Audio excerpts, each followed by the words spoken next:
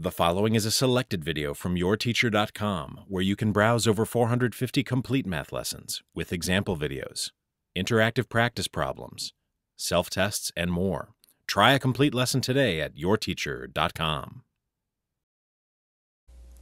When you're asked to solve an inequality like negative 3x is less than 12, your goal should be the same as it was when solving equations: to get x by itself on one side. In this problem, since x is being multiplied by negative 3 on the left side of the inequality, to get x by itself, we divide both sides by negative 3. But here's the rule you have to watch out for when solving inequalities.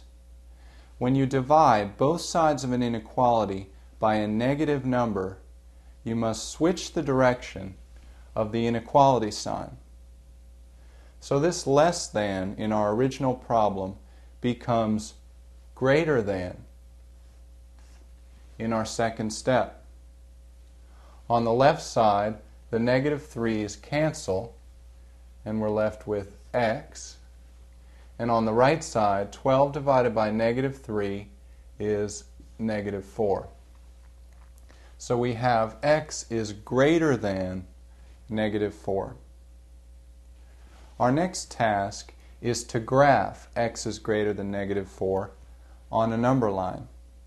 And to do that, we start with an open dot at negative 4.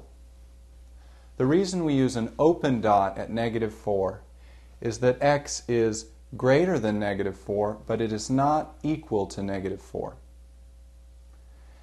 Next, we draw an arrow going to the right on our number line to represent all numbers greater than negative 4.